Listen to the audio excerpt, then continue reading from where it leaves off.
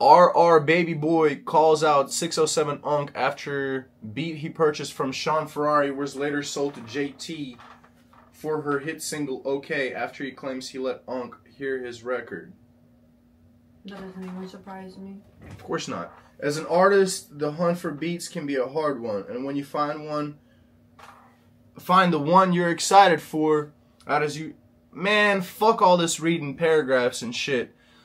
Get your paperwork together. These motherfuckers, look, he bought a beat. He should have gotten the paperwork for the beat. It's simple. It's business. When you get something, when you pay for something, you get a receipt. So you can write it off in your taxes.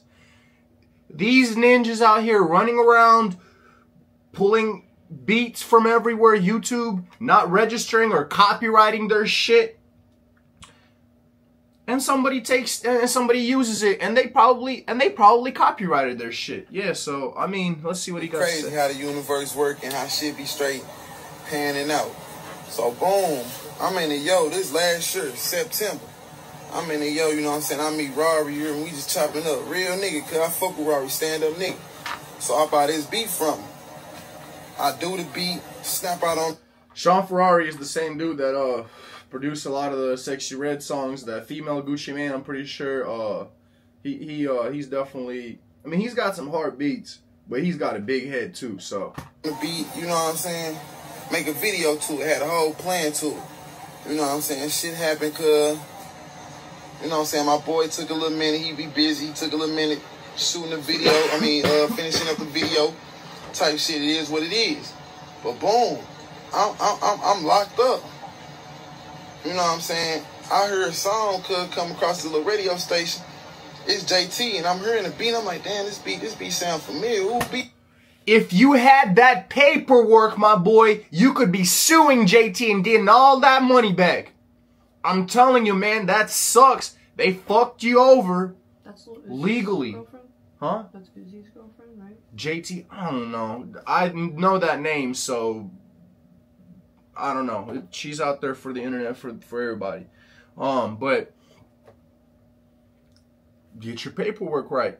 Like I said, had he had his paperwork for this song when he came out of jail, lawyer the fuck up and sue JT, sue the label, sue Shawn, sue everybody. If you had an exclusive agreement, nobody else could use that work. It's yours. So yeah, motherfuckers just don't have their shit copyrighted or correct in any way, shape, or form. They just want to rap. Tell them free when you having all this motion. What you saying, nigga? You ain't talking 99 cents. You the man, nigga, but I heard you beefing. My bad picture. I'm pretty than a motherfucker. Hoes be looking okay. Yeah. She think that she fucking with me. It's this bitch. You can tell the budget for JT was like way bigger than the others. So she's got that bread. Well, she's dating Uzi. She's got that bread. Everybody buying beats from now on needs to get their paperwork for that beat. Their legal name. If your producer does not want to give you out his legal name, move on. Find somebody else. It's business. Alright?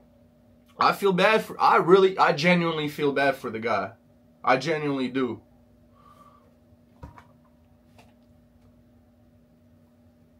Also, he could have just bought a lease. He could have just paid him 50 or 100 or whatever. I don't know how much he paid for him. He could have just bought a lease. A lease is a non-exclusive agreement. And she could have bought the exclusive rights. So, you gotta play ball out here. Alright, let's go.